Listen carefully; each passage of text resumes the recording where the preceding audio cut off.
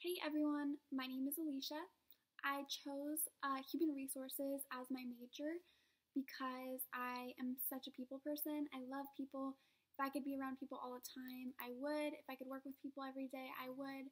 And because of that, as you can imagine, COVID was very hard on me, just not being able to see people every day. So I've been so thrilled that we've been able to have some in-person classes, and I'm really looking forward to spring semester. I heard that most of them should be in person, so I'm very excited about that.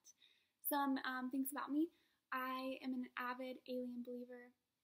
Like they 100% exist. I've seen every single documentary out there. I have seen a UFO before, so you could call me a conspiracy theorist, but I know they're real. I love sushi. I love Indian food. I love all animals, specifically cats. Like, those are kind of a crazy cat lady. I think I've said that a million times before. Um, I love experiences. Like, if you want to go on a trip, or like if you like roller coasters, just like making memories, like that's definitely like what I'm into.